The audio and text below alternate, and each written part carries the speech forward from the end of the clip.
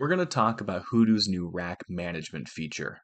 We're going to show off how it looks inside one of our example companies, exploring the toolset, and then we'll show you how the admin can get started in setting up our rack management feature.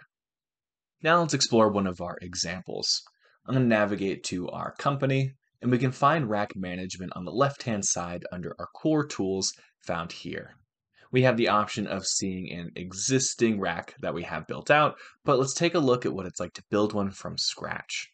As I hit new, we can see the name and other field types, so that way we have the exact specifications that we're looking to document for the specific item. But now let's take a look at one of our examples, in this case one where we already have named, in this case its position, as well as its utilization rate, which Hudu will automatically calculate for you. To see further details, we can hit the Expand info, where we can see a full picture of the details around the specific item. Just like the rack utilization, power utilization, and draw will both be automatically calculated as you fill out each item down below.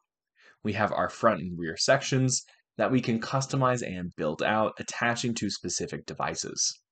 In this case, we have a specific network switch, which if I click into, will take us directly to that entity as well as the other details.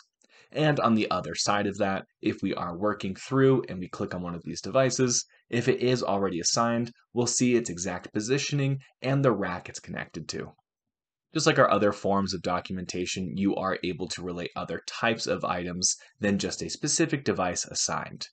Here in this example, we've added an article that we felt was relevant, as well as images, so that way we have the exact specifications and more details that are relevant to this specific section of our documentation.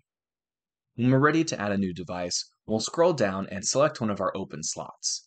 We can, of course, edit existing ones, so if I click here, we have the Edit tab, where I can make any adjustments that I need.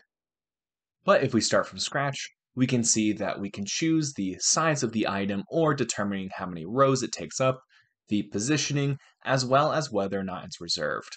If it's reserved, we can add a specific note for the entity that will be placed here, or if we already have an existing item, I can hit Used by Device and choose from our assets. In this case, when I originally search, we are only selecting Atlas, but if I hit Global Search, it will look for all entities within our instance, so we don't have to be pulling from one company only. Below that, we can choose our role, which we have customized and can color coordinate, which we reflect in the backside that we see here. This is all fully customizable in the admin section, and we'll wrap up by showing that off. But here we'll be able to choose the specific role for each device. Then below is going to be the power draw and max wattage, which, as stated before, will go into the calculations of how much is being used by each section and device. Finally, let's show how admin can set up their rack roles. We can find that under Basic Setup in the Admin tab, here at Networks and Racks. Clicking into this, we'll scroll down a little bit, and for today's topic, focus on this section here. We can add new rack roles as we need, customizing by name, description, and that color assigned to the devices who inherit that role. We can, of course, edit existing ones here, like if I choose my computer servers and hit Edit, we can change that color, description, and name whenever we need.